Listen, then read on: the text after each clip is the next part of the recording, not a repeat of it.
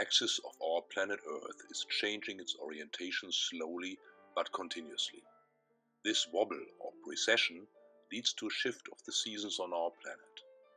Currently, Northern Hemisphere seasonality is low, and as a result, the Northern Hemisphere tropics are very dry.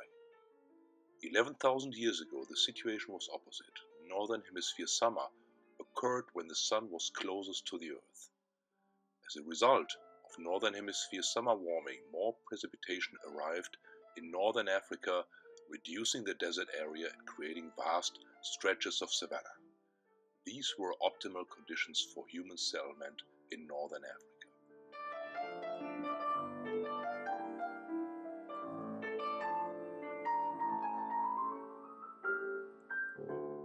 According to new computer simulations of human migration published by a team of researchers from the University of Hawaii in the journal Nature, the exodus of Homo sapiens out of Africa about 120,000 years ago was heavily affected by the shifting climate conditions related to Earth's axis wobble. Conducting one of the first climate-human migration simulations, the research team was able to determine when Homo sapiens arrived at different places.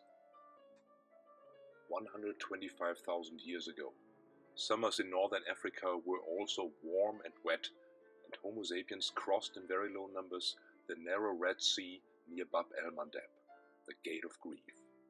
Arriving on the Arabian Peninsula, Homo sapiens encountered vegetated conditions, rivers, lakes, and waterways. This moment in time, approximately 120,000 years ago, marks the first step out of Africa and the beginning of the grand journey of our species across the planet. The expansion from Africa into Asia, Australia, and the Americas was a relatively gradual process that took about 100,000 years and required low sea levels and land bridges between Papua New Guinea and Australia and between eastern Siberia and Alaska.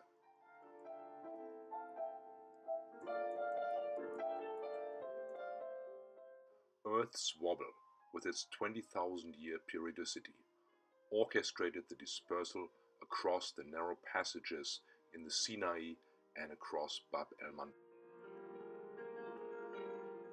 One of the surprising results of the new study is that the computer simulation that agrees best with all the Asian fossil data of Homo sapiens is one that also simulates a very early arrival of Homo sapiens in Europe, around 80 to 90,000 years ago, predating the oldest fossil evidence there by about 40,000 years.